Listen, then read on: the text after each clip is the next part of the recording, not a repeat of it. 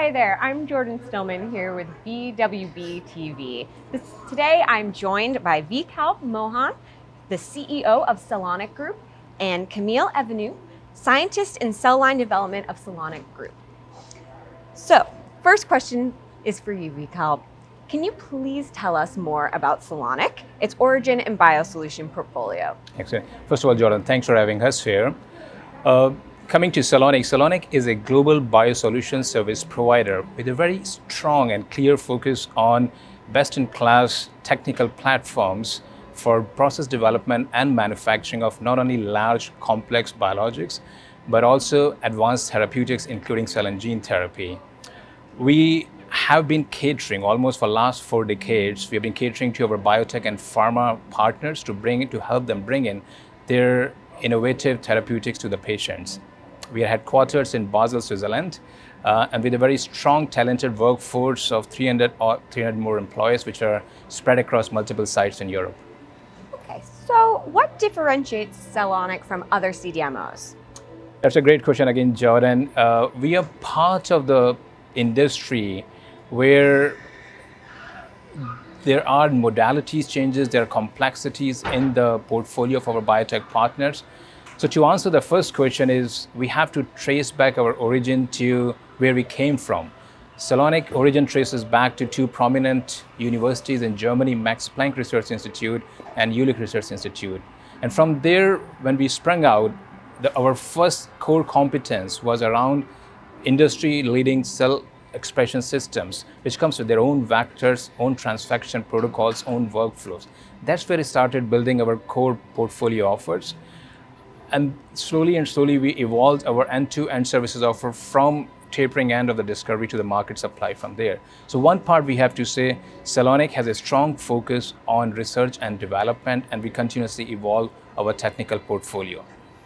That's, if I just take it forward a bit, that's one part. As you appreciate, when our biotech partners are coming to engage with Celonic, there is a substantial years of R&D which has gone before that time. So at that time, when they are looking for a partner, they are looking for someone which comes with a proven technical track record. And we are very proud to say, for almost last 4 decades, we have carefully cultivated a track record of delivering success to most of our biotech and pharma partners. So you recently announced investments in commercial manufacturing capabilities in cell and gene therapy. What can you share with us about that? John, I'm pretty excited to share more development progress since we last came public on this news bite. We have gone ahead in 2018 to invest into our Heidelberg facility, an investment in tune of 55 million euros for a market supply ready capability. The site has 6 times 2,000 liter bioreactor plus 1 time 1,000 liter perfusion bioreactor capabilities. I'm very proud to share we finished our conceptual design, we finished our basic design, and we are on track to have a multi-product, multi-suite, portfolio platform site almost operational by August 2020. That's amazing. And just to add, I think the second part, as we are technically investing into latest modalities of the future, we have been working intensely with the city of Basel. We went live with an investment of 50 million franc on our state-of-the-art cell and gene capabilities, as well as biologics development site, which will be operational in Basel in around a couple of years from now. Great, thank you so much. So Camille, this next question's for you. Can you talk with us about bispecifics and what experience Celonic has with those more complex molecules? Well, Jordan, Celonic has extensive experience with developing bispecifics both for our CHO and human cell lines. We use a multi-pillar approach where we try to address cell line development very early on with multifunction assays. And then, towards later stages, we use orthogonal assays to determine clone selection. Meanwhile, our colleagues in downstream processing have tailored platform processes where they will use customized resins depending on the modalities of the product. So this last question's for you. As a CDMO, what future challenges and trends do you foresee, and how do you position to address them? That's great. I think, Jordan, we have to continuously evolve. That's the part of the industry changing landscape. First of all, I'll say is how we are almost positioning ourselves is a global freedom to operate commercial model. What it means is when our partners are looking to engage with us on their development portfolio, Celonic has taken a stand which could be diametrically opposite to many of the peers in the industry.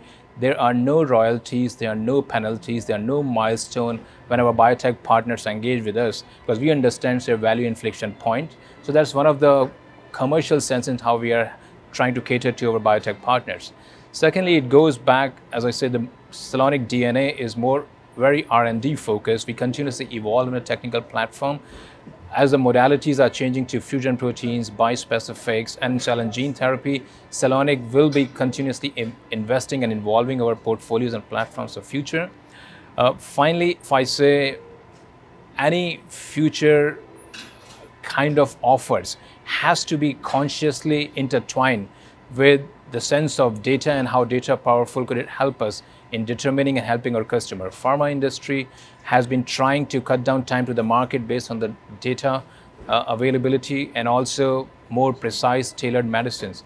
Celonic, as our part in the value chain, is working on turning on multiple data models, how we can use our rich data sets for last 4 decades to support our biotech partners make early decisions on manufacturability, time to market, or potential challenges in the development. So that's what our focus is. Thank you so much. And thanks to you both for joining us today. We really appreciate your time. It's a pleasure.